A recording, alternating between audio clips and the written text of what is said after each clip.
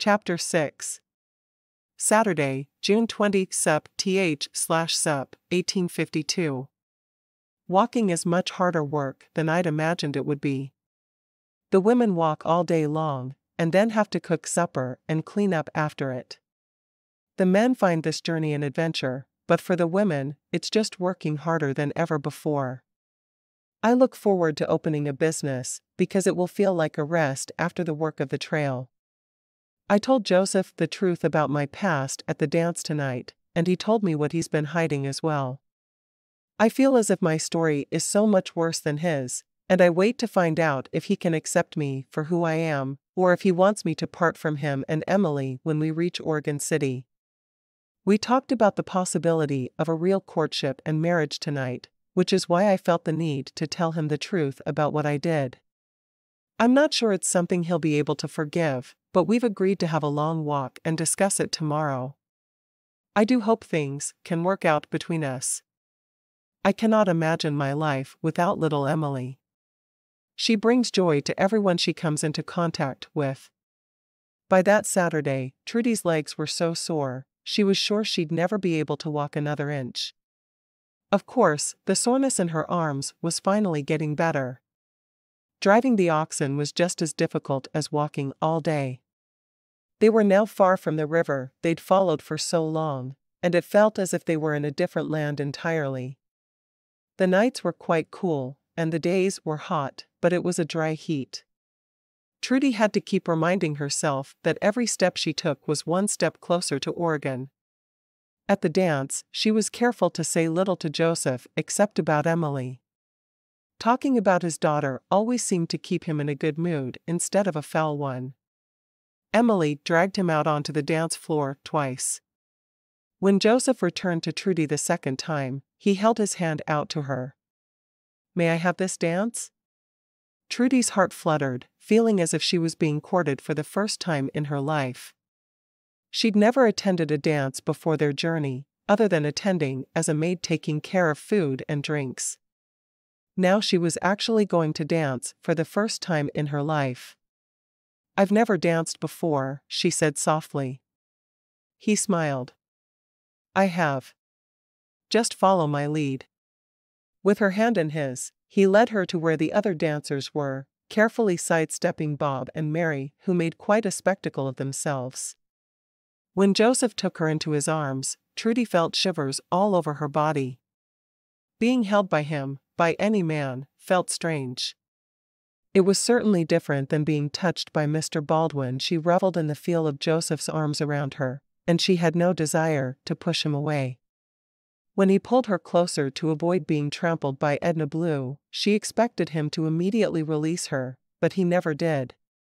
Instead, he held her close until the dance was over, and then he walked back to where they'd been sitting together. "That was really nice," Trudie said softly. "Thank you for asking me to dance with you."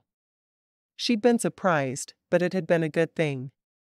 Perhaps having a man's arms around her wasn't as horrible as she'd thought. He smiled at her. "I enjoyed it as well. We'll have to do it more often." "I'd like that." She wanted to ask him if he'd danced with Emily's mother often, but she had to obey their strict, no questions, policy.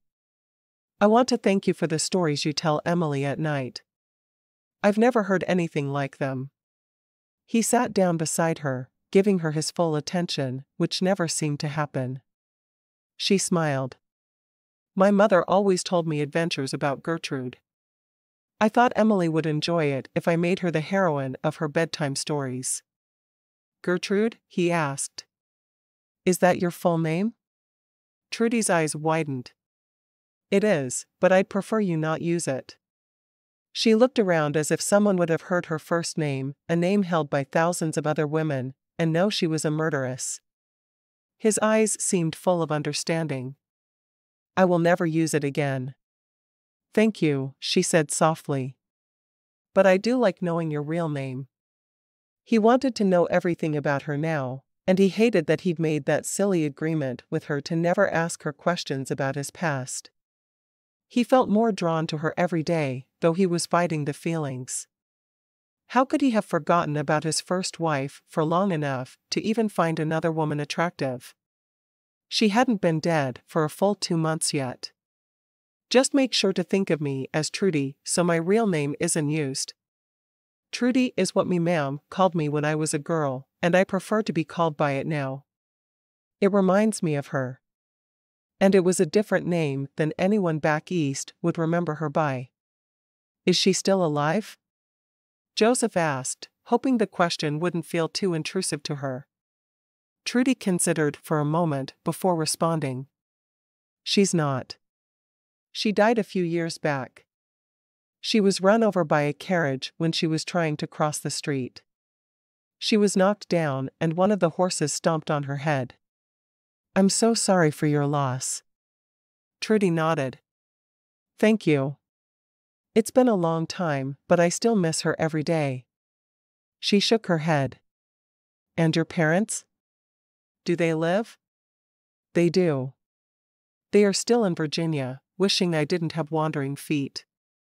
And you can't blame them for that. You took their granddaughter from them. I did. My mother begged me not to come. The subject was getting too close to his late wife for his comfort, so he immediately switched topics. Have you thought more about whether you want to have a cafe or a boarding house? The more I think about it, the more the boarding house idea is growing on me. Margaret Pruitt plans to open a diner wherever the company settles and asked me if I'd like to do a combination boarding house and diner. We would manage them together. I like that idea actually. Were you planning on settling near the rest? Not until she suggested that. I hadn't thought about it before that really, she lied. She'd thought about it a lot, but since she knew she'd be changing her name, she hadn't truly considered doing it. If you'd like to settle with the others in the company, I would be open to that. I just need some open land to ranch. I think I would like that if you would. We know everyone and feel safe with them. How would you feel? He shrugged.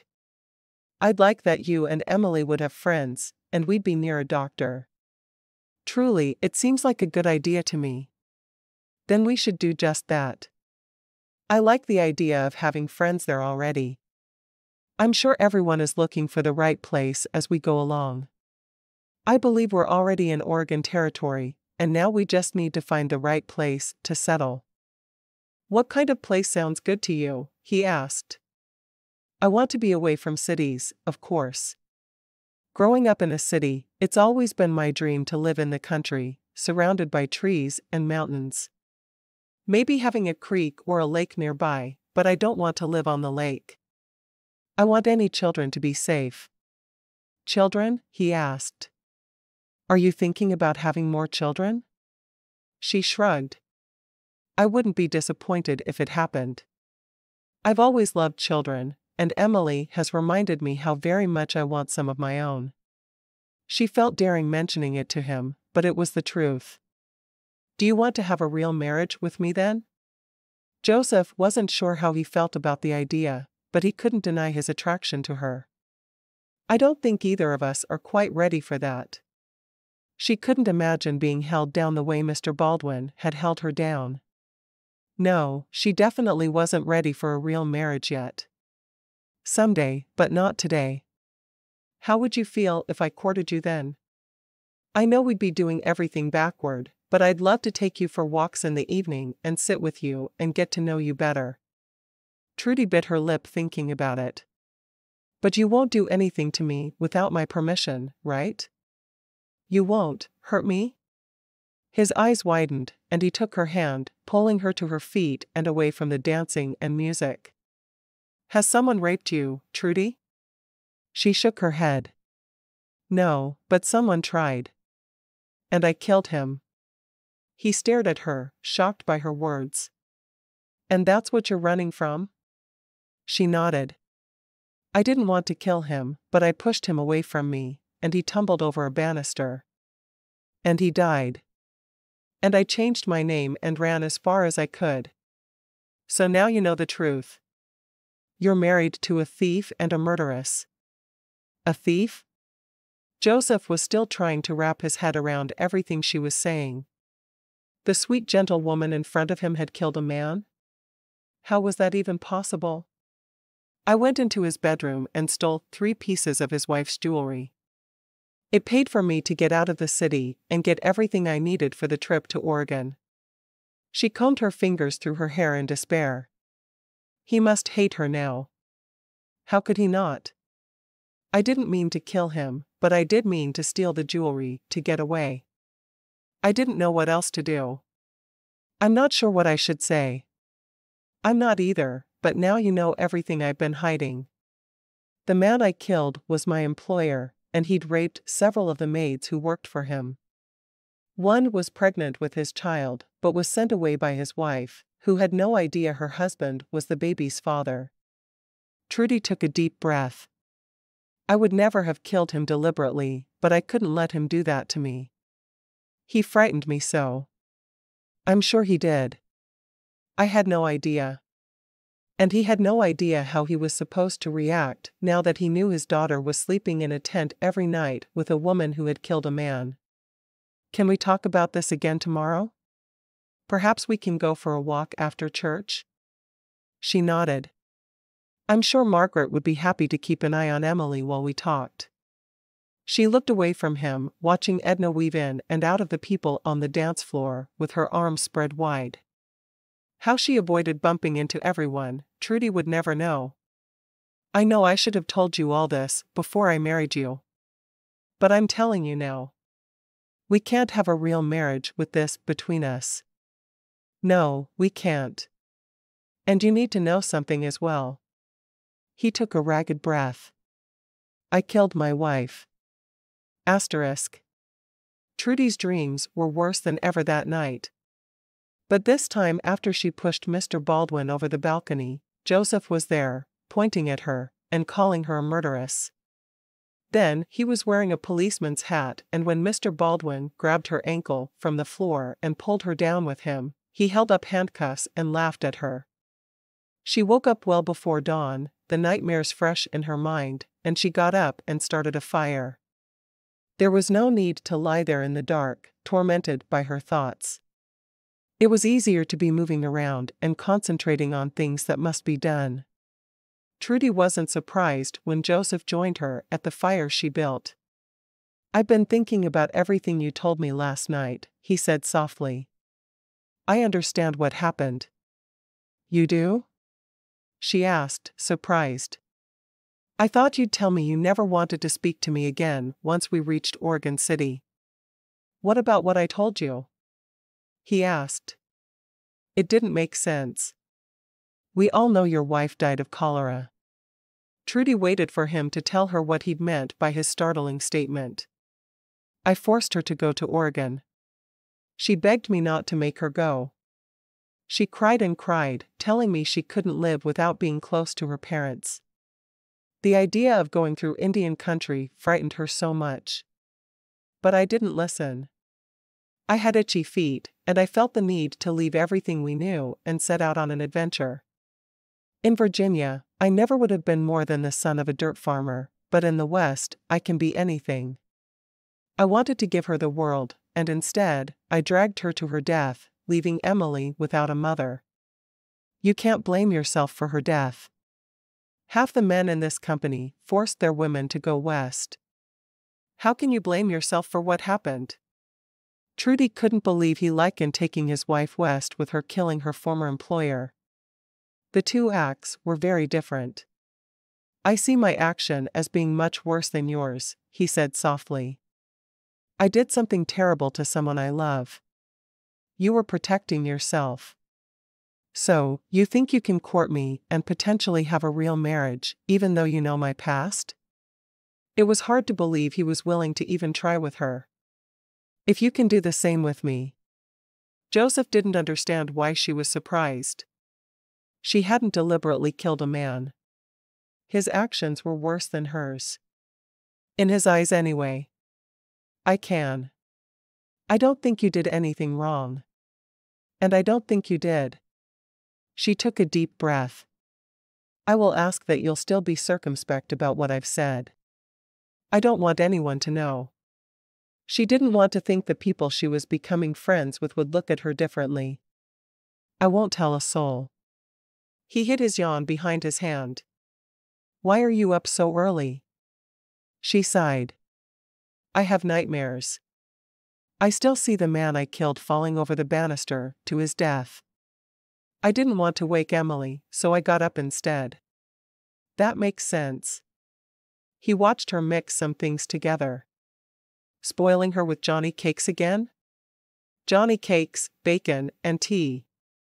I wish she could drink coffee, but she's doing well with the tea as long as I add a good amount of honey. She'll eat or drink anything if it has enough honey on it. He leaned back on his hands, watching her cook. He was surprised by how pretty she was. He hadn't really looked at her the way he was now. Sure, he'd noticed that he was physically attracted to her, but he was certain that was just their proximity to one another. Knowing she was pretty, well, he wished he hadn't noticed. He might have to court her for a good long while before he could bed her. Emily woke up excitedly when she saw the breakfast Trudie was making. Sunday is the only day you can sleep late, Trudie told the girl. I would think you'd take advantage of it. Emily shook her head. Sunday is the only day when I get to play all day long. Trudie hid a grin, but Joseph shook his head. You can help Trudie with the wash today. The wash? Emily frowned. I don't like washing clothes. I'm sure Trudie doesn't either. Joseph gave the girl a stern look. Yes, Papa. But I don't have to like it. No, you don't. Joseph shook his head at her. I'm going to have to get one of the oxen reshed today, and that will take a while. And then I have watch duty during church. Do you know if the former captain is on his feet yet? Trudie asked, thinking about her promise to Mrs. Gabriel to sit with him again if he wasn't healed this week. I saw him walking around earlier. He's supposed to be alternating riding sitting up this week with walking. I can just imagine how he'll react to walking with the women. I'm sure he'll be at church service then. I'll be able to go with Emily. Trudie wasn't certain if she was happy or sad about that. She still felt as if God had forsaken her with Mr. Baldwin, but she knew she needed to get back to church to slowly build her faith again. She hadn't regularly attended church since before she'd left New York. Good. I'll be back for lunch, but that's probably the only time you'll see me before supper. And I'd like it if you'd ask Mrs. Pruitt to watch Emily after supper this evening. I wish to take my wife for a walk. Trudie looked down at her food, trying to keep him from seeing her blush. She wasn't used to a man courting her, and it felt strange to allow it to happen. The morning wash went quickly with the chattering that went with it. There was only a small creek to wash clothes in, instead of the river. But it was the last time they may be able to wash clothes for weeks, so they had to take advantage. Now that they were no longer traveling along the river, water would be more scarce. During the church service, Emily sat close to Trudie, and Trudie kept her arm around the little girl, who ended up falling asleep against Trudie. Trudie tried to listen to the sermon, but her mind was on the walk she'd take with her husband that evening. They'd been married a week, but had only shared one kiss and one dance. Perhaps after their walk, it would all be different. After spending some time talking to the other women after the service, Trudie walked back to her camp until she heard a shotgun. Someone was trying to get some meat. When Mary came back to camp with Bob beside her, between the two of them, they carried a doe that was immediately strung up in a tree. There would be fresh meat that night, if there was enough for Trudie's family, and she hoped there would be. It was so much easier to cook tasty dishes with fresh meat than with dried. And she did her best never to get out the beans, which Emily hated so much, but they were filling and lasted longer than most of their supplies, so she didn't have a lot of choice when there was no fresh meat. Sure enough, Mary offered to share, and Trudie was given enough meat to cook supper and have a little leftover for their noon meal the next day. Trudie thanked the other woman profusely. Mary shook her head. You just have to remember who fed you on the trail when I'm asking you to cook for me when we settle. Trudie smiled and nodded. I'd be delighted to give you a free meal from time to time, as that's what you're doing for us. And maybe I could be your official provider of meat for the boarding house. That's a wonderful idea. If you can provide fresh game, I'm sure we can get fresh beef from Joseph. He plans to be a rancher. Bob's still trying to decide between farming and ranching. Whichever he decides on, I'm sure he'll be happy to provide you with fresh something. Trudie smiled. That's the plan then. As she walked back toward her fire, she realized she was truly making friends now, and if God was good, they would be friends who would last a lifetime. Chapter 7. Sunday, June 21, Sup/Sup, 1852. I walked with Joseph this evening, and it was lovely. He held my hand and picked flowers for me. It seems as if he can look past what I've done and still want to have a real marriage with me. With my history, and his wife's recent death, we are moving slowly. Emily needs to have us together for a long time, and that's what we will attempt to do. I am thankful that God put Emily and Joseph into my life, because they've taught me that no matter what, I can continue on with my life. One day at a time. One step at a time. We will get where we're going when we arrive there. I'm not known for my patience, but that is just fine. Together, we will reach our destination in our own time. Their walk after supper that night was different than the ones they'd gone on before. For one thing, Joseph held Trudie's hand as they walked. It felt a great deal more intimate to her than just walking side by side. And he stopped to pick her some flowers that grew alongside the trail. She wasn't sure if they were truly flowers or weeds, but they smelled nice and looked pretty, and that was all that really mattered. He talked a little about his wife, Alice, and Trudie listened quietly. She wasn't about to ask questions when they'd both made it clear that questions weren't acceptable. She was a shy thing. I met her at the store in town one day, and when I tried to talk to her, she blushed and went over to stand beside her mother. I think she may have been too young to be ready to marry, but her parents really encouraged her to accept me as her husband. She was only 16, and I was 19 at the time. That is young. At 16, Trudie had still been an apprentice cook under her mother. She couldn't imagine marrying so young. I probably should have waited, but I was ready to start my life as a married man. We had Emily right off, which probably wasn't great for her either. After the baby was born, she had no desire to ever leave the house without me. I had to take time off from working my father's land with him just to take her to the store in town for the supplies we needed. He shook his head. When I first brought up going west, she got me to agree to wait a year. And then another year. She kept saying Emily was too small to make the trek. And then she finally admitted that she didn't want to live so far from her parents. Her mother visited with her almost every day. I think if her mother hadn't been there to talk to her, she'd have ventured out more and learned to stand on her own 2 feet. I can see that. When I started cooking for a different family than my mother did, I visited with my mother every Sunday morning. And then after she died, well, I felt like I had to be an adult and on my own. I already was, but I knew I had my mother to lean on if I ever needed to. Trudie shrugged. It was better once I was completely on my own, though, because I took responsibility for my own actions. How long did you work for the family you were working for before you left for the trail? He asked.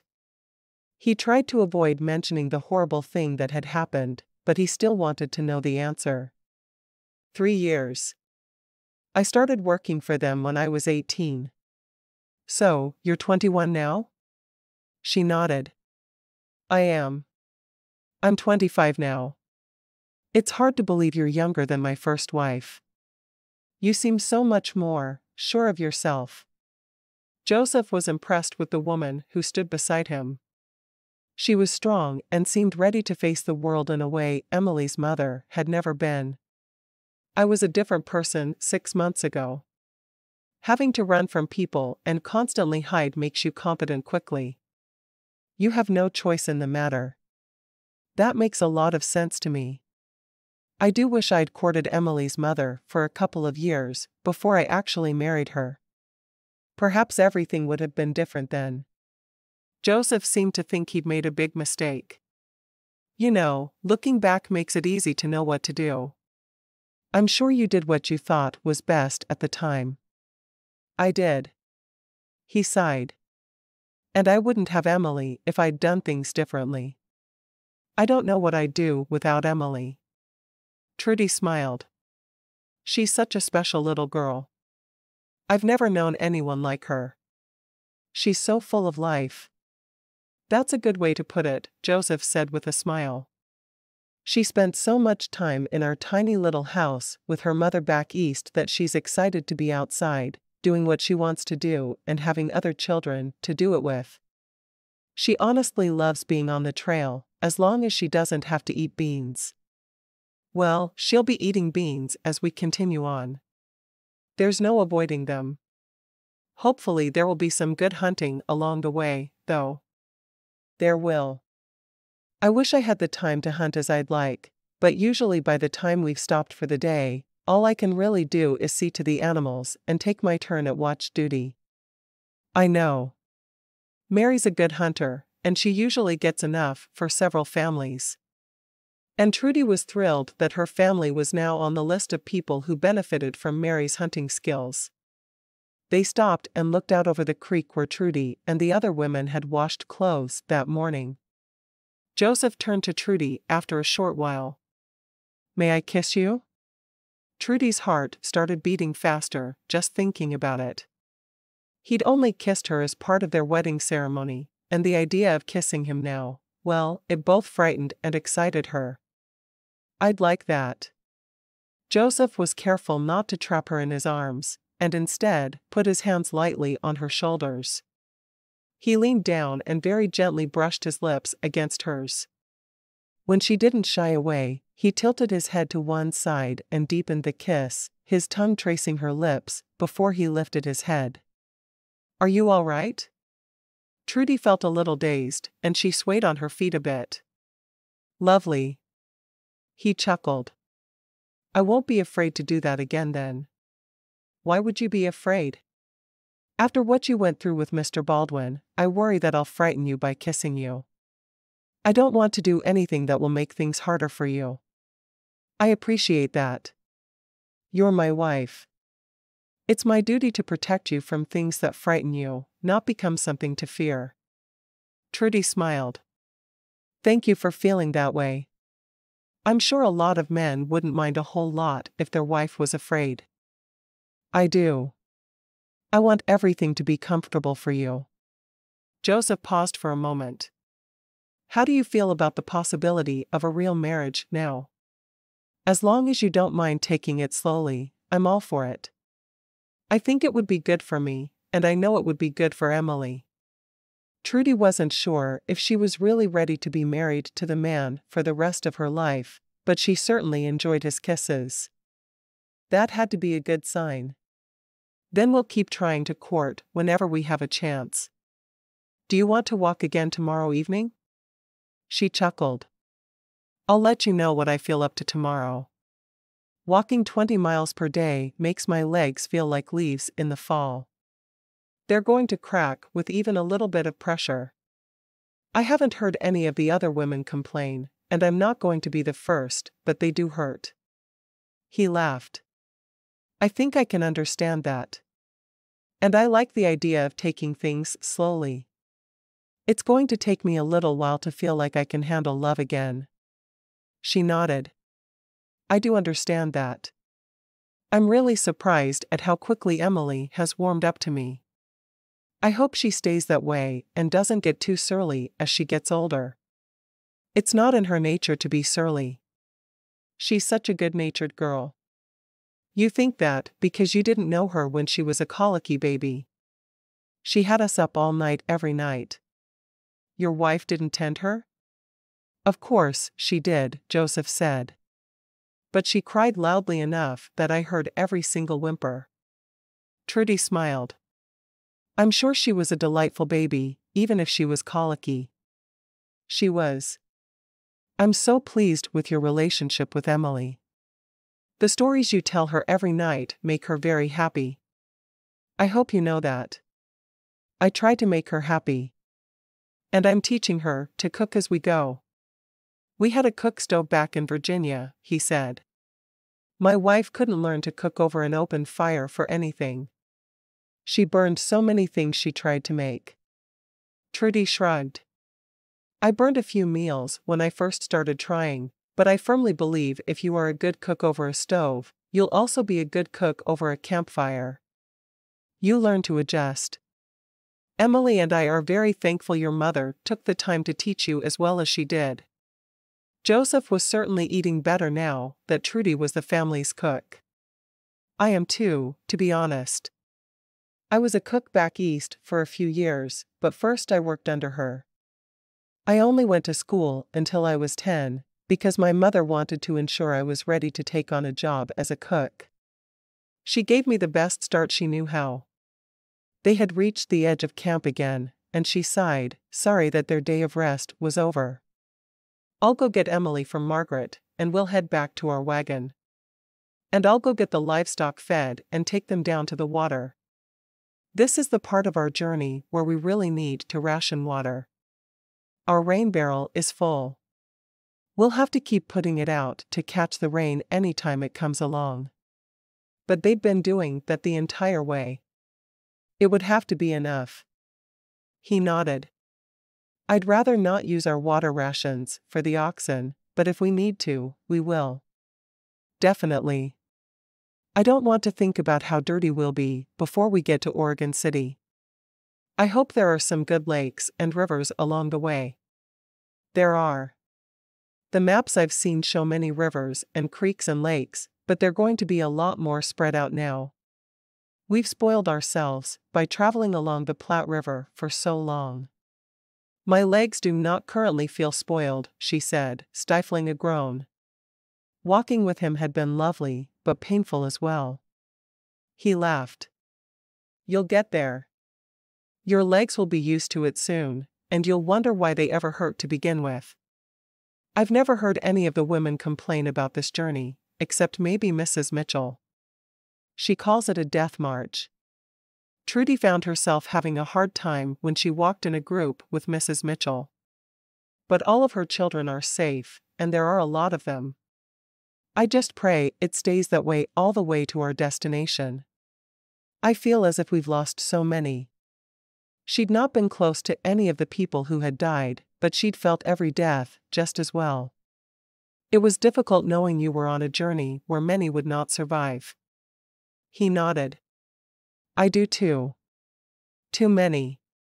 He looked sad for a moment, but then he started off in the direction of the livestock. Every night the men chose where they would keep the livestock for the night. They consoled themselves by realizing the manure left by their oxen would fuel fires later in the summer. Trudie headed to Margaret's wagon to fetch Emily, who was still playing with the other woman's girls. Thank you for being willing to keep an eye on Emily for me. We're going to try to take regular walks. I think you should, Margaret said. Jamie and I are an old married couple now, but we took our turn taking long walks. It's always best to tuck a blanket under your arm as you walk. Trudie shook her head. Whatever for? It makes a dalliance a bit easier, Margaret said, winking at her friend. Trudie blushed. I'll keep that in mind.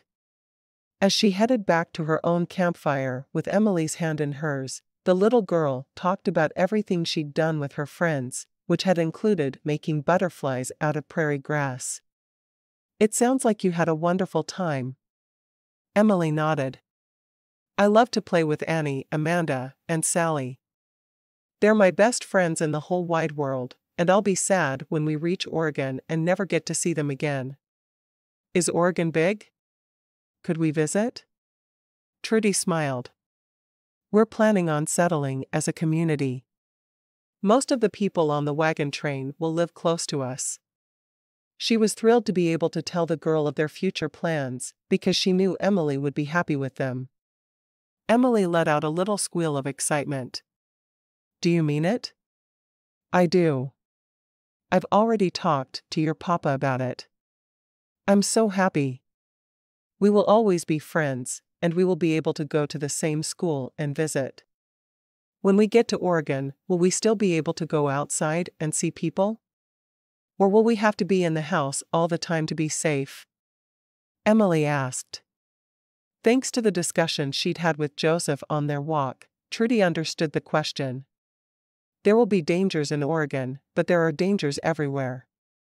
We will be able to spend time with our friends whenever we would like. I'm even going to be working with Mrs. Pruitt. You will? Yes. The two of us plan to open a boarding house with a restaurant. Then people who pass through town will have a place to eat and sleep. And people who live in town can eat there whenever they want to. And I'll go to school? Emily asked. I'm not sure if we have a school teacher in our group, but I'm certain even if we don't, we can find someone. Do you want to go to school? Emily nodded emphatically. I wasn't old enough before we left, and I don't think Mama would have let me go anyway. She was scared. What was she afraid of? Trudie asked. Emily's mother seemed a little odder every time she was mentioned. Emily shrugged. She thought I'd be hurt if I went outside. And she only left when Papa was there. Trudie sighed. Well, I'm not afraid of much. We'll make sure you go to school and get to play outside lots. I'd like that. Emily ran ahead to the fire that was slowly going out. I'm glad you're my new mama. You are? Trudie smiled. Why is that? Because you care about me, just like I care about you. And you're not scared to go outside and will let me play with my friends. In the winter, you'll have to play indoors more than out, but yes. You can always play outside. Her story for Emily that night was about 4 little girls who were the best of friends, and the wonderful times they had playing inside during the winter. She hoped that Emily would realize it was always all right for her to have friends to come and play. Once again, Joseph stood outside the tent and listened, thinking about how wonderful it was that he'd found someone who truly cared about Emily to be her stepmother. He only hoped things would always be as good as they were right then. Asterisk. Emily fell and twisted her ankle the following morning, right after they began their day's walk. Trudie felt around the ankle, but only felt bruising. She finally picked the girl up and put her in the back of the wagon. Would you like me to ride with you? She asked, thankful that the wagons moved so slowly it was easy to keep up on foot. Emily wiped a tear from her eye. I want my mama. Trudie closed her eyes for a moment, wishing with all her heart she could make the girl's mother magically appear for her. I can't do that, but I can ask your papa to come back and sit with you. Emily shook her head. No. Trudie hurried to the front of the wagon and climbed on beside Joseph. It was a little tricky to hold her skirt in one hand and pull herself up into the moving wagon, but she managed. Emily fell and hurt her ankle. She's crying for her mama. Joseph frowned. Where is she now? In the back of the wagon, still crying. I asked her if she wanted you to come sit with her, because I can drive, of course, but she said she only wanted her mama. I do think you should speak with her. He immediately handed her the leads. I'll do that. Trudie took the leads, saying a silent prayer that Joseph would be able to get through to Emily. He knew the girl was hurting, but it would be good for her to have her father beside her. Joseph was back on the seat beside her less than 10 minutes later. It was so much easier to get down and walk than it was to try to climb through all their belongings in the back of the wagon, so that's what he'd done as well. She wants you to sit with her now. What did you say to her? Trudie didn't want Joseph trying to coerce Emily into wanting her. It had been hard to see the child cry for her mother, but Trudie knew she would have been just the same if she'd lost her mother at such a young age. It was hard enough to lose her when she was an adult. I just told her that the reason she has a new mother is for times like this. We'll have the doctor look at her ankle at our noon break, but I think you're right. It's not broken. Trudie nodded. All right. I'll go and sit with her then. Thank you. He squeezed her hand as he took the leads back from her, and she got down from the wagon to go and see to their daughter. Chapter 8. Tuesday, June 23, Sup RD/Sup, 1852. Emily is getting surly. Her ankle has been sprained and she's not happy having to ride in the wagon. She wants to be walking with her friends. I had no idea she could be as downright crabby as she's been yesterday and today. I do hope this doesn't continue for long. I know it's hard on her, and I'm doing everything I can to make it more palatable. Hopefully she realizes soon that she doesn't have to be miserable just because she's injured.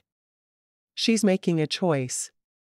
Emily spent the rest of the day in the back of the wagon. Margaret loaned Trudie a children's storybook, and she sat in the back of the wagon with Emily, reading to her. It was a good way to spend the day, but Trudie was sore from the bumps along the trail by the end of the day. As she cooked supper, Emily sat on the ground beside Trudie, looking terribly dejected until Sally and Amanda came over and sat down with her, telling her everything she'd missed that day.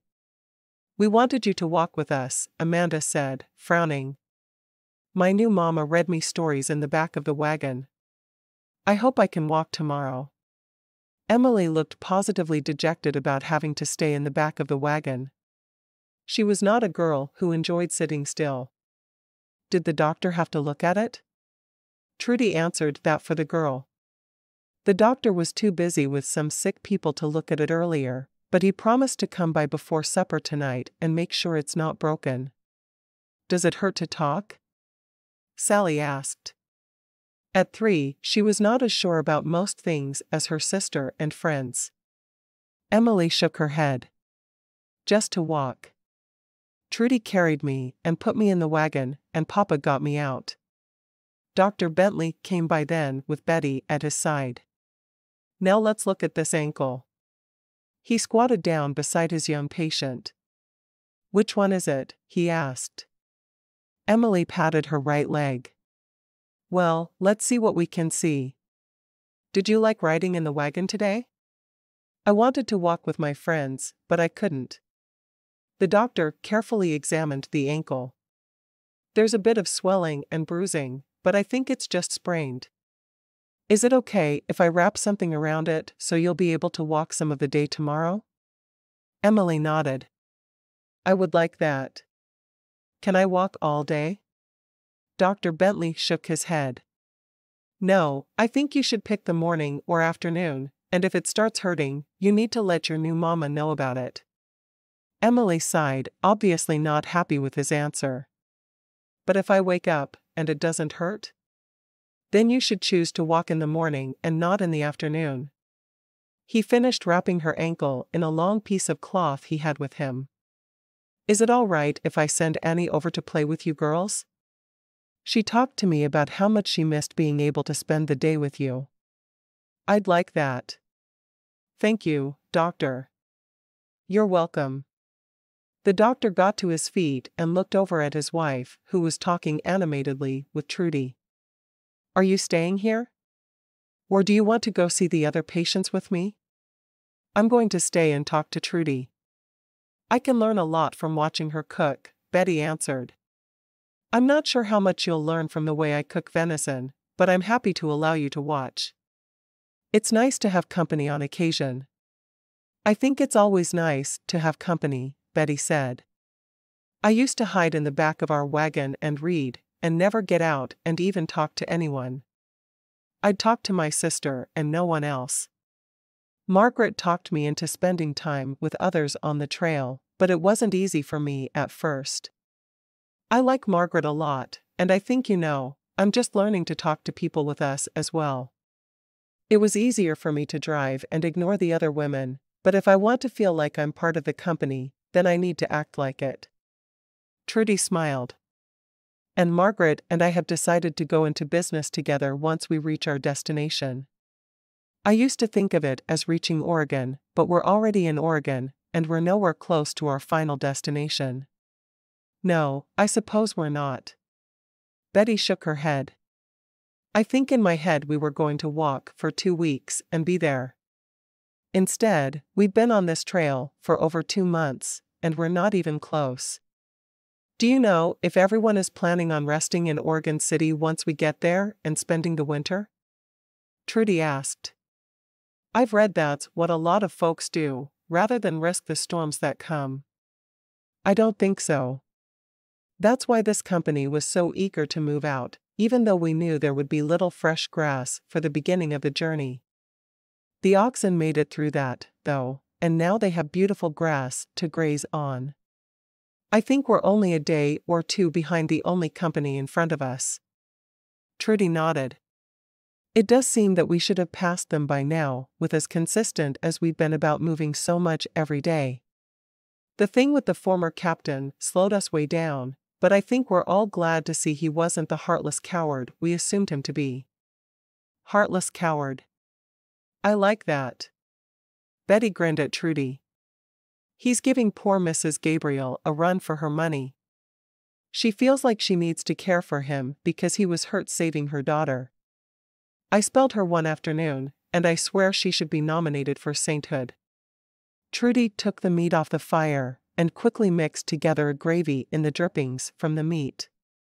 I agree. Betty carefully watched Trudie. I've never seen anyone mix the water and flour in another bowl before adding it. My mother always mixed flour with the drippings. I do that some too, but I like the way it turns out this way a little better. Trudie shrugged. My mother taught me the way your mother taught you. I just experimented with different ways, and this seems to work best for me. Maybe I'll do some experimenting as well. Betty smiled. I like to learn new things. I do as well. I'll make a cake with some of the dried fruit we have for dessert to help cheer Emily up. She is not a fan of having to ride in the back of the wagon. Trudie looked over at the girl who was now smiling with her friends. Emily couldn't be horribly hurt with as happy as she looked at that moment, which was a relief to Trudie. Betty left as soon as she'd watched Trudie whip up her dessert, committing what Trudie put in it to memory. I'll try it as well. It's hard to keep my family happy with the meals I have available to cook. Trudie sighed. Cooking is an art form, and like any other, if you don't have the best tools at hand, it's more difficult, but it can still be done and done well. As Betty walked away, Trudie carefully put the cake on to bake. She knew it would make Emily happy, and she truly hoped it would please Joseph, which was odd to her, because she had never cared about pleasing him, but suddenly she did. She was taking better care with her appearance as well, as best she could, wanting to please him physically. As soon as he walked into camp, she served their plates, sending the little girls back to their families so they could eat as well. Is this the last of the venison? Joseph asked. I may take my rifle on our walk tonight. It would be nice if I could be the one supplying meat to others for a change. I think that's a wonderful idea. But then Trudie's eyes went to Emily. I'll need to stay here, though. Emily can't really play with her friend. Nonsense, he said. She'll go to Mrs. Pruitt's and play with her girls as she's been doing. They'll just have to play differently like they were here tonight. I'm sure that would be fine if Emily wouldn't mind. Emily? Trudie asked. Emily nodded, excitement filling her face. I'd like that very much. I'll carry you over after I do the dishes then, Trudie said. With all the carrying of the child she'd done that day, Trudie was thankful for her time driving. Her arms were much stronger than they'd been just months before. After supper, Joseph found his rifle, while Trudie carried Emily to Margaret's wagon. Do you mind watching her again? I know you said yesterday you didn't mind, but today she's injured. Margaret shook her head. Of course, I don't mind. I have a game in mind to teach the girls that will allow them to sit and play instead of running around like heathens. Trudie laughed. They do rather seem like heathens at times, don't they? Joseph walked up behind her then. Who seems like heathens? The little girls who run around with Emily. They are wild little things when they get to playing, Margaret said. Including my own 2 girls, of course. Of course, Joseph said with a smile. Well, I hope they all have fun sitting quietly tonight. I'll make sure of it, Margaret said. And when we get back, the cake will have cooled enough to eat, Trudie said with a smile. That will be nice, Emily said. Now go so I can play with my friends. Joseph nodded. Yes, ma'am. As they walked away, Joseph slung the gun over one shoulder, but he still held Trudie's hand. I'm sorry I let her get hurt today, Trudie said. I felt badly about it all day. Why would you feel badly? She runs around like a heathen. You and Margaret were right about that. I know, but I've only been a mother for a week, and here I am, injuring the child I've been given to protect from harm. Joseph shook his head. You didn't injure her. She injured herself by acting like a wild child. Trudie felt a corner of her mouth lift up. You're truly not angry with me about it? Not at all. If you'd pushed her or hit her and injured her, it would be different, but you were completely innocent. Joseph hated that she even felt like she needed to apologize for the girl getting hurt. So how was your day in the back of the wagon? She sighed. Long. And Emily was so miserable. I hate that she had to sit there the whole day. I read to her, but she kept trying to see what her friends were doing outside, and she couldn't even concentrate on what I was saying. The doctor said it's not broken, and he wants her to ride half the day tomorrow. I'm glad sitting with her isn't my duty. He shook his head. I love my daughter, but she's perfectly dreadful when she can't do what she wants to do. She's a very sweet girl, Trudie said. But she was difficult today. She wanted to be down running with her friends. And I'm sure she told you that over and over. She did. I was just glad that after you talked to her, she quit asking for her mama. I felt so bad when she was doing that. I know I can substitute in many things, but wanting to be held by your real mother when you're injured is just not one of those things. It'll be different soon. She does love you, and she'll get used to the idea of going to you when something happens. It's perfectly natural. Trudie nodded. I do hope you're right. Shoo, Joseph stopped walking and dropped her hand, bringing his rifle to his shoulder. With 2 shots, he brought down 2 deer. When they were sure there weren't any more, he smiled at her. Run to camp and get me some help toting these back. We'll be able to share the meat with others this time. I'm on my way. Trudie hurried back, though she didn't full out run. The first person she encountered was Mr. Pruitt, and she said, Joseph just brought down 2 deer, a doe and a buck. Can you help him bring them back to camp? We'll happily share the meat. I'd be happy to help. That way, he pointed in the direction she'd come from, and when she nodded, he took off at a run. She asked 2 more men for help, and when they all left, she joined Margaret at her camp, noting that the girls were sitting on a blanket on the ground and 3 of them had their eyes closed. Emily was telling them something. Is this the new game you told me about? Trudie asked Margaret. Yes, it is, but what are you doing back so soon? Margaret asked. Joseph shot 2 deer, and he needed help getting them back to camp. Margaret's eyes lit up. Oh, that's wonderful. You've been blessed with fresh meat. As have you. Don't think we won't share with as often as others have shared with us.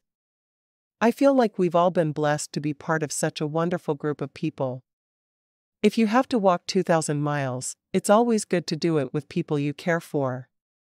Trudie smiled. I'm surprised anyone is considering me one of the people they care about, but I'm happy you do. Of course, I do. Soon, we'll be running a business together, and our girls will play together every day. You need to hurry up and have a baby as well. We could have more children playing together. Margaret seemed to like the idea of raising their children together. Unsure how to respond to that, Trudie changed the subject. Tell me about this game you have the girls playing. Margaret grinned. Not ready to talk about that. I remember being a newlywed for the first time. The game is simple. They take turns describing something they can see, but they can't use the name. The ones with their eyes closed have to guess what it is the person who has them open is describing. Then when someone guesses, the play moves to the next girl. I came up with it during the long hours of driving before I married Jamie. I thought it would be good to have it ready for the girls to play if one of them was sick or injured while we were on the trail. Chapter 9. Wednesday, June 24, Sup/Sup, 1852. It stormed today. There was thunder, lightning, and it just poured down on us. I thought it was thrilling to watch from the back of the wagon, but little Emily was afraid. I wish I'd had the right words for her, so she'd know everything would be all right. If I were her real mother, I'm certain I would have known what to say immediately. We were only able to move half the usual distance today. The rainstorm forced us to stop. Filling our rain barrels is a priority at this point because we're no longer traveling along a river. I pray there is more rain to keep our barrels full as we continue on this journey. Joseph has told me there will be other streams and rivers along our path, but it seems so dry here. I hope he is right. Emily was hurting within an hour of starting the day, and she went to Trudie crying. I don't want to ride, but my ankle hurts again. Trudie sighed. I have an idea. I'm going to put you in the back of the wagon, but then I'm going to see if I can make a little magic happen for my enchanted princess. She hated that the little girl was hurting, but it was even worse that she felt isolated. She hoped she could easily fix that. Her face showing her pain, Emily nodded. I don't want to be hurt. I know you don't, baby. Edna walked toward them. She's not a baby, you know. I know. But she's hurt. Would some of my peppermint stick help? Trudie shook her head. She didn't know if licking the nasty thing would help or not, but she felt like Edna should keep the germs that went with her peppermint stick to herself. No, she just needs to rest her ankle. Trudie lifted Emily in her arms and carried her to the back of the wagon, setting her inside. I'll be right back. Emily wiped at the tears with the back of her arm. Hurry. I will.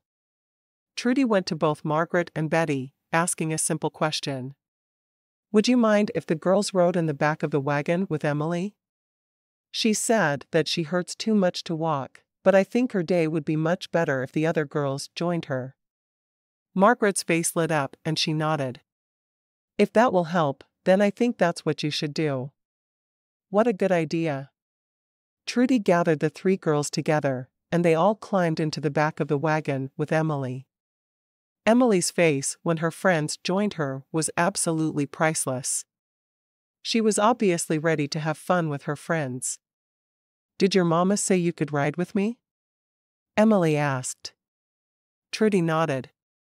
All three of them will ride with you until the noon meal, and then you'll nap after. By the time your nap is over, you may be able to walk for a little while again. Oh, thank you, Mama. Emily's voice was filled with excitement. She wouldn't have to ride alone. Trudie's heart felt like it swelled a dozen sizes larger at Emily's calling her Mama. It just felt right. I'll check on you all in a little while. Joseph heard his daughter's exclamation and he frowned. He wasn't sure if he was ready for Emily to call Trudie Mama. Her mother hadn't been gone for long enough to be replaced. When Trudie climbed onto the front of the wagon to talk to him, Joseph wanted to tell her to stay away from his child. Their relationship had thrilled him the day before, but today, well, today it only angered him. She couldn't claim his late wife's life, even if they were married. Emily's in the back of the wagon again, but she has 3 friends with her this time. Her ankle was starting to swell, and she was devastated she couldn't walk any longer. Trudie shook her head. I felt bad for her. Thank you for taking good care of my daughter. He didn't mean to place the emphasis on the word my, but it was there nonetheless. Trudie glanced at him, wondering if there was a problem she didn't know about. Instead of asking and being overheard by 4 little girls, she simply said, I'll return to the women. He nodded, staring straight ahead. There was something wrong between them. Trudie could feel it, but she had no idea what it could possibly be. Everything was fine that morning before they began their day's journey. Trudie jumped down, but instead of joining the women, she walked off to one side, her mind going over and over what had just happened with Joseph. His tone had been so cold, she felt like she could have frozen her hand on it. By their noon break, Trudie had come to the conclusion that he didn't want her around Emily because she was a murderess. What else could it possibly be that would make him talk to her as if she was the stranger she'd been a couple of weeks before? Now that they'd shared a real kiss, it seemed like they should just be growing closer. Penelope walked over to join Trudie. Are you all right? Trudie nodded. Yes, of course. Just needed to be alone with my thoughts for a while. Do you want to talk about whatever is bothering you? For a moment, but just a moment, Trudie considered pouring her heart out to Penelope and explaining the entire situation. But she couldn't see the hatred that would certainly be in the other woman's eyes. No one would want to be friends or start a business with a murderess, and she didn't trust anyone enough to let them know her secret. No, but thank you. I think I just need to have a little time of contemplation. Penelope reached down and squeezed Trudie's hand. I'll be walking with the others if you change your mind. Trudie nodded, but she kept staring straight ahead. She hated that Joseph now realized she was a terrible person and not fit to be around his daughter, but who could blame him? Emily was a precious child, and Joseph was protecting her as any good father would. When they stopped for the noon meal, Joseph was just as cold as he'd been in the wagon that morning. He thanked her for the meal, but spoke only when he needed to speak. Trudie couldn't help but sink into silence and despair beside him. Her whole life had changed because of one awful moment months before. Never again would a man think she was fit to be a wife or a mother. Never. Trudie checked Emily's ankle before using a bit of their precious water to wash the dishes. It looks like the swelling is going down from this morning. You may walk after your nap if you feel up to it. I'll decide what my daughter can do or not do. Joseph looked at Emily's ankle. You may walk if you choose. Thanks, Papa, Emily said, looking confused. Trudie knew that what was going on between her papa and her new mother had to be confusing. She only wished there was something she could say to Emily to explain it all, but there wasn't. Nothing at all. She couldn't ever let the little girl know she was a murderess. Trudie made a huge pot of the venison cut into chunks and rice that night with a little bit of gravy to make it all moist. Emily loved it and talked about how wonderful it was for a good portion of the meal. Am I going to play with my friends while you walk? Emily asked. Trudie glanced at Joseph, who shook his head. We're not going to walk tonight. I have to check on the livestock. Emily looked confused, but she said nothing. Trudie felt his words cut through her like a knife. Why had he changed his mind about her so suddenly? It made no sense to her. No sense at all. Emily, we should make some biscuits with honey tonight. Did your mama teach you to make biscuits over a fire? Trudie was aware that Joseph got up then and stomped away from camp, but it made no sense to her, so she continued talking to the child. I actually prefer how biscuits taste over a campfire to cooked on a stove.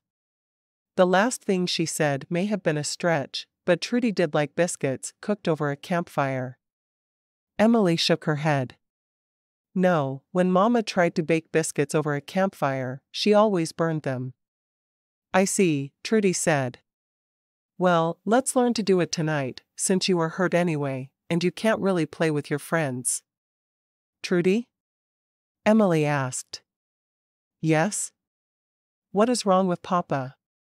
Trudie shrugged. I'm not sure. I do hope he feels better tomorrow, though. By the time Joseph was back at camp, it was dark, and the dishes had long since been washed and the biscuits packed away for breakfast in the morning. He stood for a moment, listening for one of Trudie's bedtime stories, but he heard nothing, so he climbed under the wagon. He wished he'd done anything but marry so quickly after his dear wife's death. She would have hated knowing her daughter was calling another woman Mama so soon. Asterisk. Joseph's mood was just as foul the following day as it had been. Trudie felt that she understood why he was angry with her, so she didn't ask him about it. Instead, she took care of her chores and went about her business as she normally would. She made a white gravy with pieces of bacon cut up in it for their breakfast and poured it over the biscuits. It was a filling meal, and she knew it was a welcome change from many of the things she made. It was strange that she was a well-practiced cook, but there were very few things that were available for her to make on the trail. There was some of the venison and rice left from the night before, and Trudie planned to serve that for the noon meal, but she had no idea what to do for her supper. Perhaps beans again, if no meat became available for her to use. Joseph kissed Emily on her forehead before going to hitch up the wagon, leaving Trudie to decide whether Emily's ankle would support her for walking a portion of the day. It was strange that he'd felt so strongly about making the decision the day before, but today he didn't even look at the injury. It just showed her that he didn't want her having much to do with Emily. They certainly wouldn't be able to stay married after they reached their destination, but maybe that was for the best. He knew her secret. Without him, she could easily separate from the others and open a boarding house on her own. Emily's ankle looked like the swelling was gone and the bruising around the bone was starting to fade. I think you can walk for a while today unless it starts paining you, Trudie said. I'll like that. Thank you, Trudie. Trudie was sad that the girl had only called her Mama the one time, but it made sense. She'd needed friends to play with and she'd been excited. The word had obviously simply slipped out. Trudie walked with the other women again that day, but she mostly listened to their chatter, instead of actually being part of the conversation. She had to pull back and not become close to these women, knowing she wouldn't be able to stay with them. No, they knew she'd married Joseph, and she wasn't going to be able to explain why they were suddenly apart once they arrived. Emily was able to make it all morning, and when Trudie checked her ankle after the noon meal, it looked the same as it had that morning. I think you can keep walking, Trudie said softly, worried that Joseph would jump in, but he remained silent. Emily clapped her hands. I can walk all afternoon. After your nap, you can walk, Trudie corrected. That's all right. My friends nap when I do, so we'll still be able to play a lot. Enjoy yourself, because we're probably going to have beans for supper. Emily groaned. Anything but beans. Please. Trudie frowned. I can make a gravy from our jerky and serve it with potatoes and carrots if you want. Yes, please. Don't be spoiling my daughter, Joseph said harshly. She can eat beans if that's the best thing for you to cook. Trudie bit her lip. It's not really the best thing, but we'll be eating a lot of beans toward the end of our journey if we don't work them into our meals now. Then we'll have beans tonight, and Emily will be thankful she has food to eat. Joseph put his bowl down and strode from the campsite. Trudie watched him leave, wondering how she could make the meal more palatable for Emily without angering her husband, more than he was already angry that was. Emily sat staring after her father. Why is he angry with us? I don't know, sweetheart. I really don't. Trudie sighed. Would you like to make biscuits again tonight? I can show you how to make them and fry up a few pieces of bacon we can eat on the biscuits. Emily smiled for a moment, but then it faded. That would make Papa angry. We need to be nice to him and do as we should. Then that's what we'll do, Trudie said. But I'll make a cake for dessert, and he can't stop us from that, can he? Emily giggled. I'll help make the cake. Good. It's a plan. Trudie knew Joseph was angry with her, but she didn't like it that he was taking his anger out on the child. As she walked with the other women that afternoon, Trudie was lost in thought. For a short while it had seemed she and Joseph were going to be able to make things work out between them. But now that she knew she loved him, he was drifting away quickly. She would simply have to keep her chin up, though, because things didn't seem like they were going to change. For whatever reason, Joseph was too angry with her for that. Her life had changed so much in a few short months. She'd had her life spread out in front of her, and she'd felt like she could do anything, but then after Mr. Baldwin had acted so horribly, she'd felt as if she would always be alone, looking over her shoulder. The further they'd come on the trail, the safer she had felt, and then she'd married Joseph, and little Emily had been the only light she'd needed to see her way. And then she'd begun to believe she could actually find love with a man who knew all about her past. Now, she was devastated again. She was going to have to spend the rest of her life alone. She only wished she'd never told Joseph the truth, because it had surely pushed him away. What do you think, Trudie? Penelope asked. Trudie blinked a couple of times, pulled from her thoughts. About what? I was wool-gathering, I'm afraid. The other women laughed. That's what you're supposed to do when you're a newlywed, Hannah said softly. What do you think about all of us making a big meal together on Saturday night? And then we'd eat as a group. I've heard many companies do that every night, but ours never really has. Penelope grinned, but she didn't join in the laughter of the other women. That sounds lovely, Trudie said, caring little about what would happen in 3 days. She was too worried about getting through that day while facing her husband's anger. Oh, good. Margaret smiled at her. Jamie had some of your cake the other night, and I thought it would be nice if you'd be willing to make a few cakes for everyone. Trudie smiled, but it felt forced. I'd enjoy that. I've been working with Emily on baking. Are we cooking for the entire camp? Margaret nodded. That's the idea. We'll make a meal for all the camp before we come together and dance and enjoy music as a group. I think it will make us all feel more united. Though now that I think about it, I wonder if Sunday afternoon might be better. It would feel like a church potluck from back home. Trudie nodded. I think Sunday would be better. I'd be happy to do my laundry the night before, so we'd all have a little more time to cook on Sunday. The women all agreed that Sunday was better. When lightning lit the sky then, they all saw the dark clouds forming. At least we're not near a river this time, Trudie said. But we're going to be awfully wet soon. I wonder if the men will stop so we can set the rain barrels out. I feel like half of my water supply is already gone, and we need that water for cooking. The wagons all seemed to stop rolling at her command. Trudie went to her wagon and half rolled and half lifted the rain barrel to the ground, prying the lid off so it could fill up with the precious water they needed for their journey. The men all unhitched the oxen and led them to a free spot. The entire camp was moving about all at once, and Emily woke in the back of the wagon and looked at Trudie. What's happening? There's a rainstorm. We're going to collect the rain in our barrels. Are we camping here tonight? Emily asked, rubbing her eyes. I'm not certain. I haven't heard what the captains have decided about that yet. Trudie didn't mind the good washing that the rain gave her, but when the lightning grew closer, she knew she didn't want to be out in it.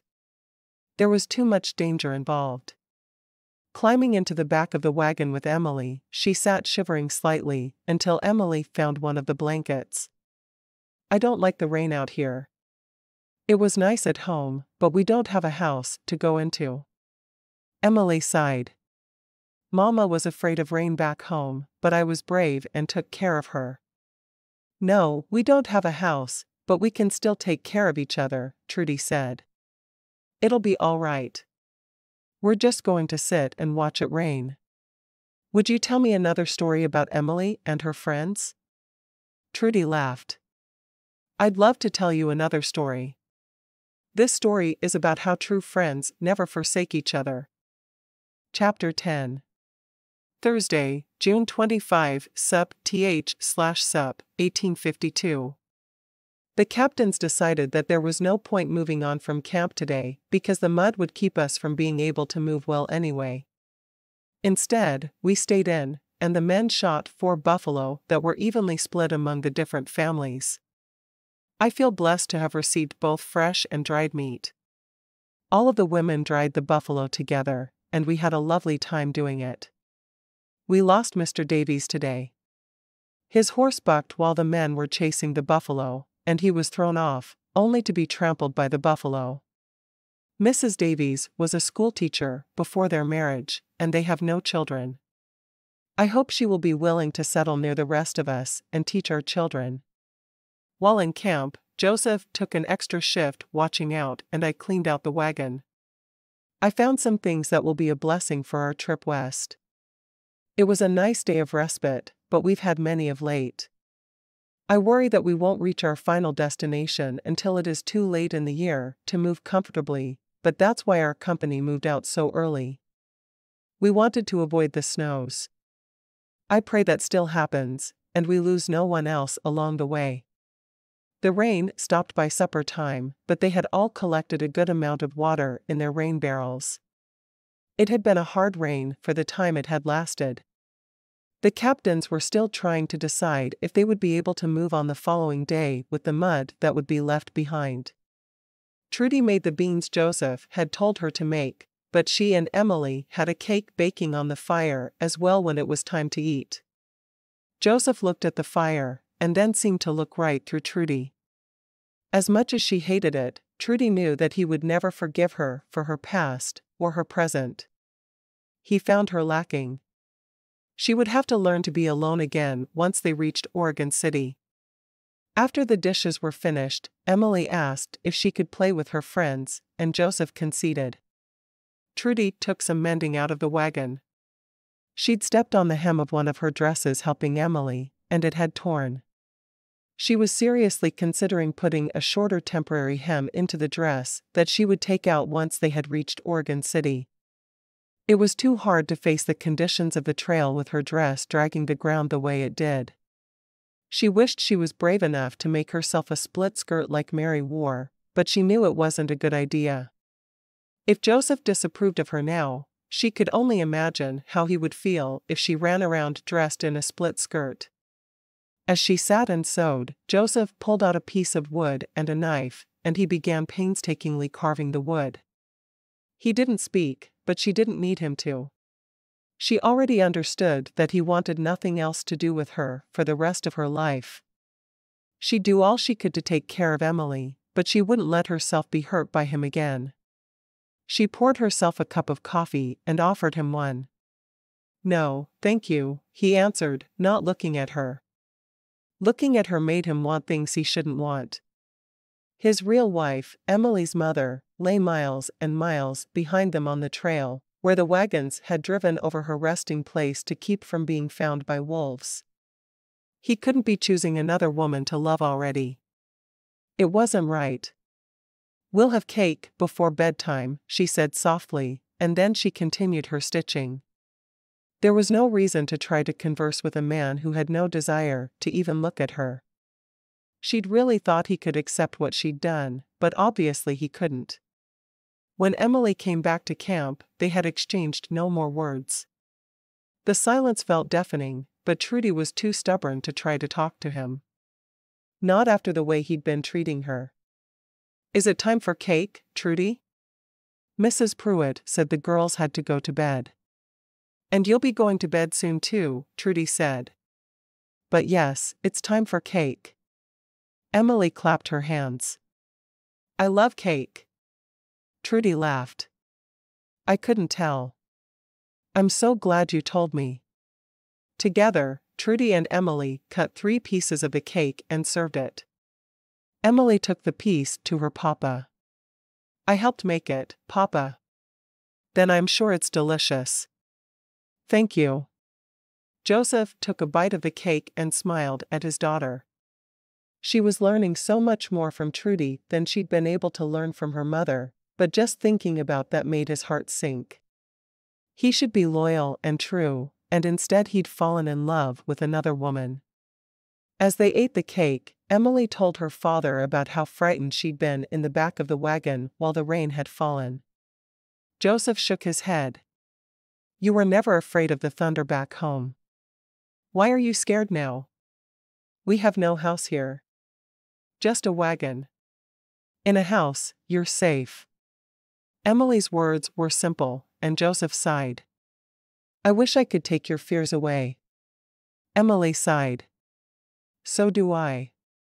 When they went to bed a short while later, Trudie's story for Emily was about being afraid but being courageous enough to get through her fears.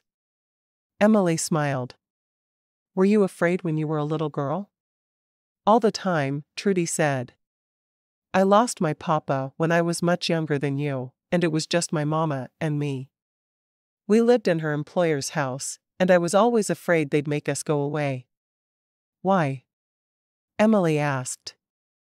"I heard people yell at children, and I was afraid if I got too loud, they wouldn't want my mama to work there anymore.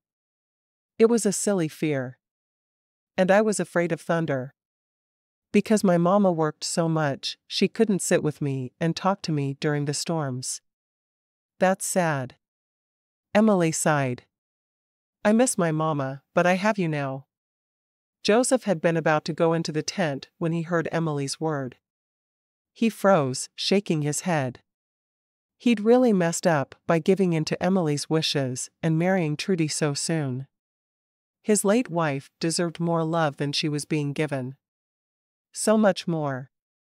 Asterisk. They had to stay over the next day because of how muddy it was, and Emily was thrilled to have a non-church day to just play with her friends. The children couldn't even pick up manure because the ground was so wet. Thankfully, they had a good supply, and they could easily find more the following days. Joseph took an extra watch that day because it was easier than spending the day with his wife, and he found himself with Mr. Hastings, who had recently married the Mitchells' oldest girl, Mary. Joseph talked little, but Bob spoke of how much he loved his wife often. It seemed an odd arrangement to Joseph, because Mary was better with a gun than she was at cooking. Back at the wagon, Trudie spent the day going through everything they owned, so she could pare things down. There were 2 flour sacks that she easily combined, and she found eggs in the barrel of cornmeal Joseph had brought. She'd heard of packing eggs that way and them staying fresh the entire way, but she hadn't heard it until they were already on their journey. She would make good use of the eggs she'd found. As she was finishing, she found a journal. She was certain it was a recording of the journey, but it hadn't been made by her, so she didn't feel as if it was her right to read it. Instead, she tucked it aside and planned to give it to Joseph as soon as he returned. Shortly after the noon meal, which Joseph had missed during his time on watch, Trudie heard a great rumbling. Looking out, she saw an entire herd of buffalo running not far from camp. Everyone was on alert, and many of the men jumped on horseback with their rifles to try to get meat for the entire camp. The more they could kill as a group, the more food they would have, both dried meat and fresh. The hunters were gone, and without Joseph there to protest, Trudie sent Emily out to play with her friends while she did the dishes on her own. There was a meal left for Joseph when he returned, but she had a feeling he was trying to shoot a buffalo as well. He was on the end of the camp where she'd seen the buffalo. A few hours later, there was much rejoicing in camp.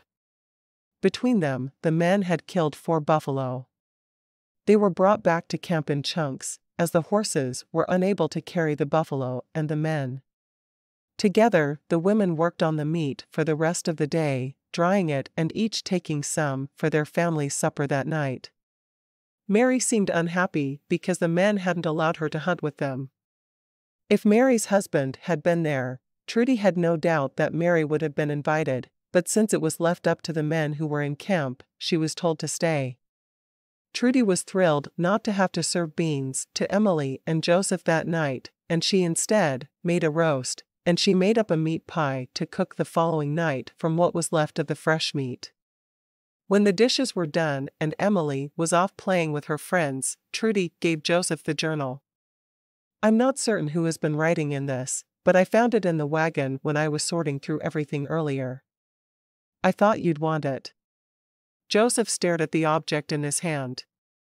When they'd left Virginia, his wife, Alice, had begun writing in the journal every morning. "Thank you." What else could he say? He now wanted this memory of the woman he'd loved for so long. Perhaps she hadn't been as courageous as Trudie was, but she was a good wife and a very good mother. He walked away from the camp with the journal in his hand, thankful that it was still light so late in the day. It made it possible to read his first wife's words. He expected a simple journal of how far they'd gone each day, but instead he found himself reading his late wife's innermost thoughts and feelings about the journey they made. Each page was filled with so much emotion. It was the journal entry she wrote the day before they left Independence that struck his heart the most. March 28, Sup/Sup, 1852. We leave Missouri tomorrow for our trek to Oregon. It will be a long, difficult journey from what I've heard and read, and I fear I will not make it the whole way. No, I say that wrong. I feel with everything inside me that I will not make it to Oregon. I love my family, and I know I will be leaving them. I pray that in 20 years I read these words I've written and see that I was wrong, but I fear it will be the opposite. Someone else will be reading these words long in the future. Perhaps it will even be my precious Emily, who has made my life worth living for so long. I do not know why I am given to so many fears and bouts of melancholy, but I do know that without Emily, I would not have survived as long as I have. I pray that Joseph will realize after my death that he must marry soon and find a new mother for my sweet daughter. With as special as she is, she cannot raise herself, and there must be a good firm hand to guide her in all things. It would be nice if that woman were able to cook, so she could teach my daughter what I cannot, but more than anything, I want Joseph to marry someone that will look upon Emily as her own daughter, and who will care for her the same way I would have. No matter what, Emily's needs must always come first. And now, I must stop writing for we leave at first light, and I will not be the one to keep the company from moving on. Though I'm certain I will not feel as if I can make friends as we go, Emily will. She is a gregarious child who is filled with love and doesn't have the kinds of fears I have. With God's grace, that will never change. Joseph read the words over and over, wondering how Emily's mother had known she wouldn't survive the journey.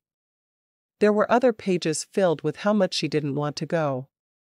How afraid she was to go. Joseph had realized she wasn't always happy, but he didn't realize that she had been so fearful or filled with melancholy. Perhaps it was meant that she didn't live longer. He took a deep breath and said a prayer that Alice would rest in peace and she would realize that her greatest wish had been fulfilled. He'd married a woman who could not only cook, but who loved Emily as much as she would have loved her own child. He closed the journal, promising himself he'd read more, but right then, he needed to talk to his new wife and explain why he'd been acting so strangely. Trudie had a right to know everything. He hurried back to camp and found his wife still sitting at the fire with his daughter. Trudie was sewing and sweet Emily was talking. A lot. Joseph wondered at Trudie's ability to simply sit and let Emily talk, but she never seemed to grow tired of listening to the child. "Would you walk with me, Trudie?" he asked. Trudie looked at him, seeming to be shocked by his words. "It's almost time to put Emily to bed."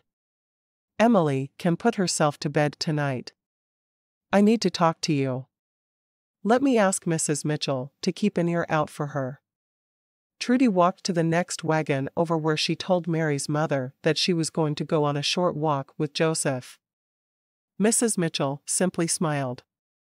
"I don't mind listening for her. I can even sit with her until she falls asleep." "I think she'll be fine," Trudie said before joining her husband, who was carefully putting the journal she'd given him in the back of the wagon. He took her hand in his and led her out of the camp. "I need to apologize to you," he said softly. "Why?" Trudie wasn't certain she understood why he was acting so differently all of a sudden. "On Tuesday, I heard Emily call you Mama, and it made me feel as if I'd done something wrong. I felt like we hadn't taken an appropriate amount of time to mourn Alice, and it filled me with guilt.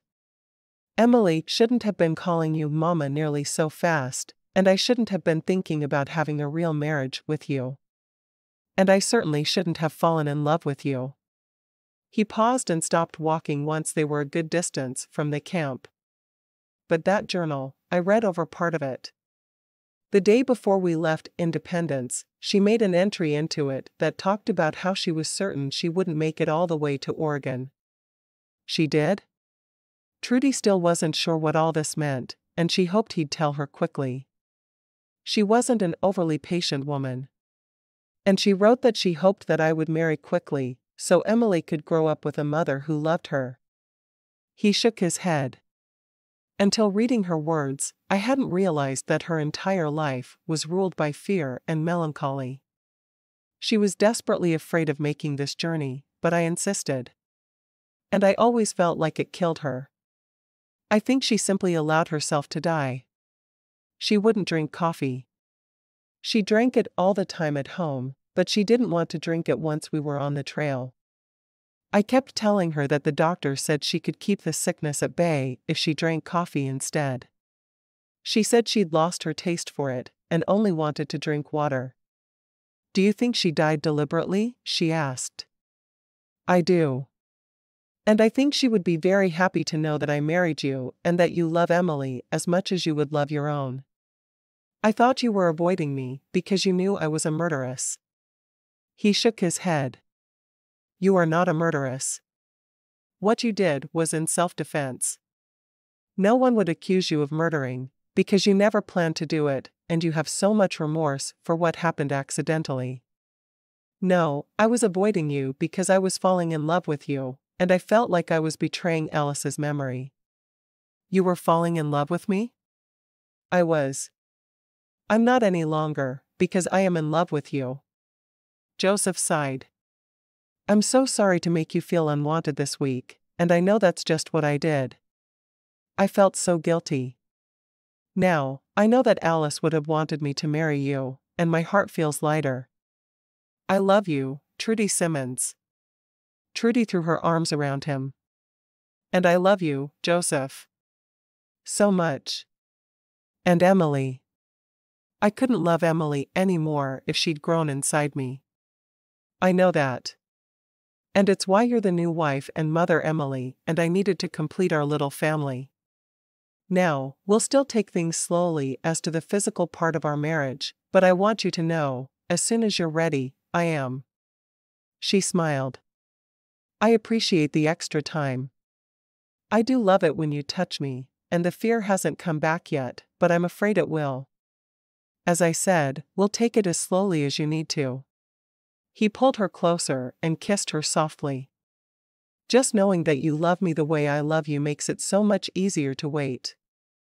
We're staying a family, whether we settle with the rest of the company or not. I do want to settle with everyone. Mrs. Pruitt and I are making business plans." He smiled. "Good. I want to hear everything about them. You'll walk with me tomorrow evening?" Trudie rested her head on his shoulder as they walked back toward camp. "I will walk with you every evening for the rest of my life,"